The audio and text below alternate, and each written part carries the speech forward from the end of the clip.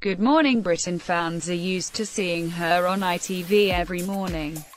Viewers get their weather forecasts every day from Laura Tobin, but they certainly wouldn't have recognised her in this huge throwback. Sporting her trademark brunette hair, Laura could be seen posing for her school photograph. Her youthful face sported a super smiley grin as she looked as smart as a carrot in her primary school uniform.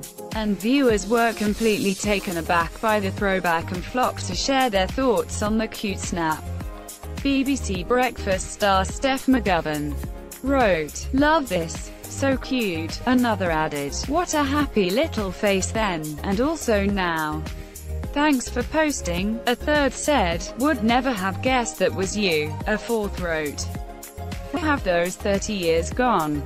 You have aged so well. Now I'm depressed." Yesterday's show had a little more fire to it as Susanna Reid was forced to step in during a sexism row. Piers Morgan and Susanna discussed misogyny in the children's book franchise, Mr. Men. The debate saw journalist Eleanor Mills condemn the series, while an Oxford University lecturer thought nothing of it. But it was Piers who got particularly riled up by the debate, which saw the two guests shouting over each other. He yelled, "I think you're both being Mr. Shouty. I think you're being Little Miss Stubborn," Piers told the other guest.